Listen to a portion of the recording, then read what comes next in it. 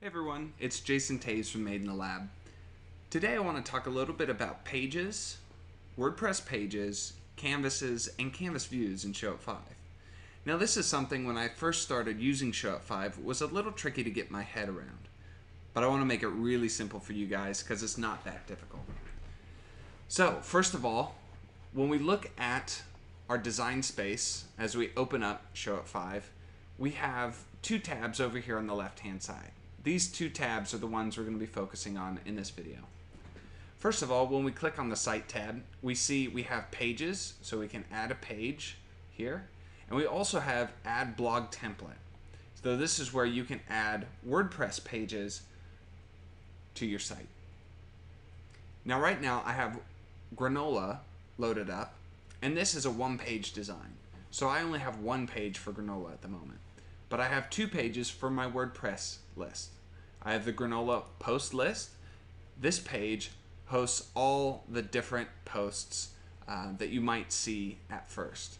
So if you're looking at multiple posts, this is the design for that. If you were looking at just a single post, this single post page covers that. So this is what a single post would look like. Now it's very important to realize that these pages are different than the WordPress pages, but it's really easy to copy your design over. In fact, if you don't have your WordPress pages built yet, you can copy your Showit 5 page design straight over by clicking on these three blue buttons. Click on those and just copy straight to WordPress. If you decide you don't need it on the WordPress list, you can always delete it. The next thing I want to talk about is canvases. So canvases are every major block of your website. So in this area, if I click on Page in the top left-hand corner, you can see the list of canvases that I have for the Granola site. Now canvases can be really big, and you can see as I hover over them, they outline in blue, or they can be quite small, like this one way up at the top of this site. So this navigation canvas is actually only 1 pixel tall, but I can create the elements underneath and have them float over the canvases below. Now canvases have a unique feature called stacking order, which allows you to select, similar to the way that layers are selected, allows you to select which canvases show up over the ones below. So right now, since I have this canvas navigation selected, you can see that the stacking order is 3. That means it's 3 steps up, or it's going to show over what I can set 3 different layers of canvases below it. Now this home canvas, I have one lower at 2 because I want the navigation to show up over the top of it. But then the following canvas is stacking order 0, which means that it's at the bottom and it will let everything float over top of it. By default, if you left all of your canvases at 0, this canvas below would actually show up over the canvas above it. So it's a little bit backwards to the current way that layers are stacked. The bottom canvases overlap the canvases above them with elements. Alright, so with canvases, there's a bunch of different options inside of them. We can have different types of canvases. So going back to this home canvas, we could have a canvas that's fixed to a window height. So this will stretch the canvas to the height of the window that the device is using. So if that's a computer, it might be different on a widescreen monitor than it would be on a laptop. So right now we've had this set to window height because it's a full screen image, and that's the way that the design was established. Now you can also have a sticky canvas, so a canvas that stays at the very top. And in fact, this is how our navigation canvas is set up. We have set it up as a normal canvas, doesn't need to be window height, and we have it top on scroll. So once we scroll down the site to get to this point, it's going to stay to the top and scroll down with the page. If we wanted to keep this from the initial, we could just do set to top. Or we can even set one to the very bottom of the screen if we wanted to have a bottom style navigation.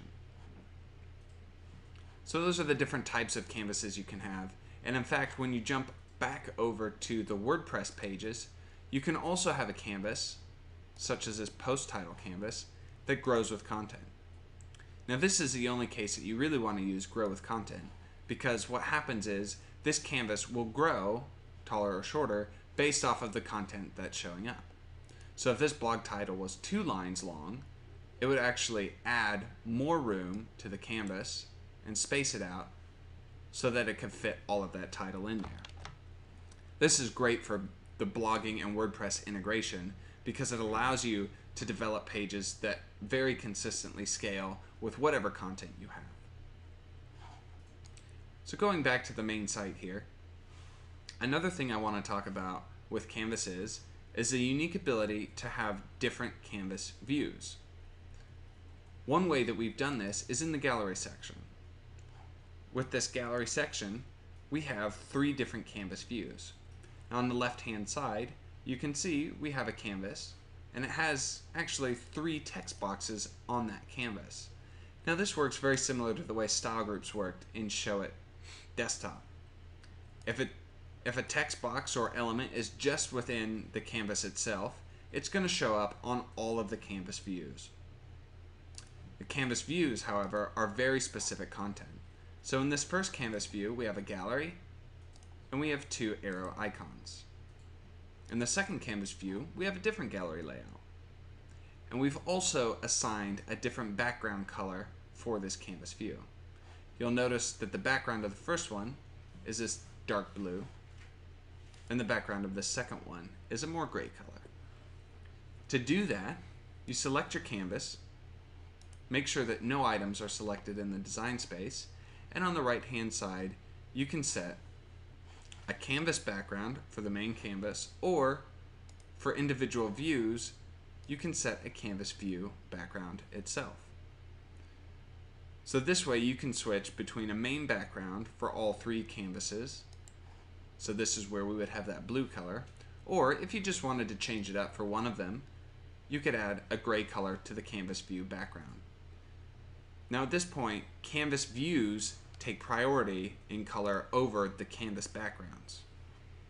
So that's important to know, because if you set your canvas background at this dark blue, and that's what you want, but your canvas view is set to the gray, it's going to show the gray first.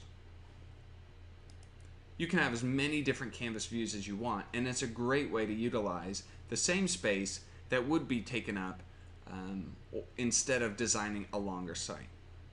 So it makes a lot of sense for different style galleries, and in this case you could have 3 of the same type of views just by duplicating the views themselves. That way you can duplicate the view and change out the images if you wanted. So that's canvases, canvas views, and pages in a nutshell. There's a lot more detail and depth into each one of those sections, but I hope this helps explain how they all work. In fact, a great way to think about it is to look at pages as the different pages of your site that host important content. For example, Granola is a 1-page site design. We can deliver all the content we need for our visitors in this 1 page. And we can do that by having different blocks or sections called canvases on the page to host important content. This would be similar to how pages were set up in Showit Desktop. We can have a home canvas, we can have a canvas for an about page, we can have canvases that show off recent work, or even new galleries. And when we want to reuse that canvas space, we can use canvas views.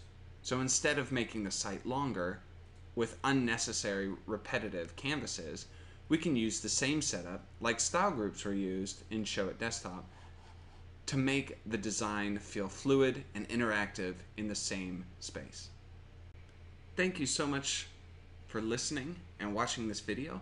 If you guys have comments or questions that you might not understand how pages, canvases, and canvas views work, be sure to add them beneath this video.